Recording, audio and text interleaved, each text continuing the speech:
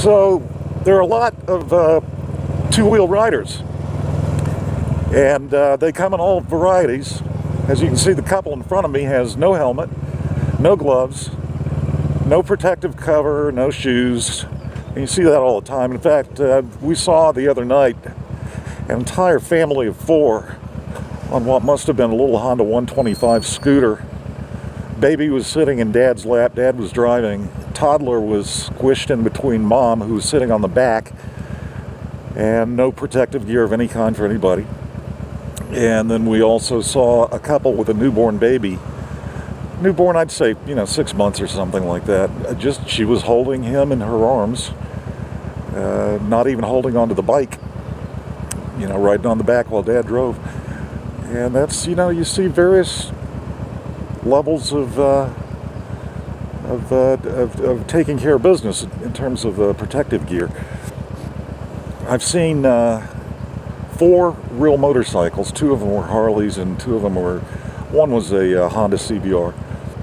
I don't know what the other one was, but just about everybody has one of these old scooters, and they have no hesitation whatsoever to, put whatever on it and just go.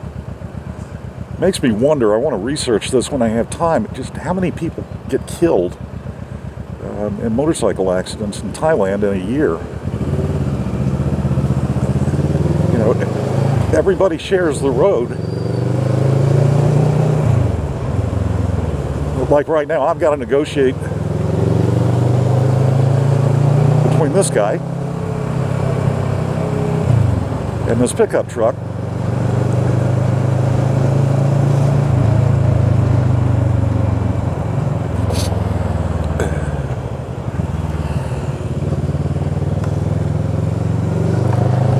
And I'll guarantee you, I'm the fastest bike out here.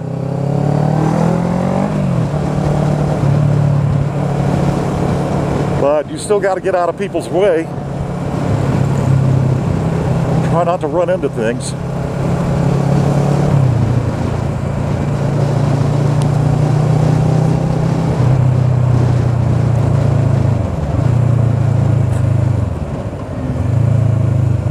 Yeah, there is a helmet law here, but just about nothing is enforced. You can get away with breaking just about any law as long as you don't do it too badly. I don't suppose they tolerate violence very much, but this is not a violent country. I mean, it's a very non-violent country. Very low crime. I don't think anybody wants to get sideways with a Thai cop. I certainly don't. So I'm on my best behavior. Joe Monk.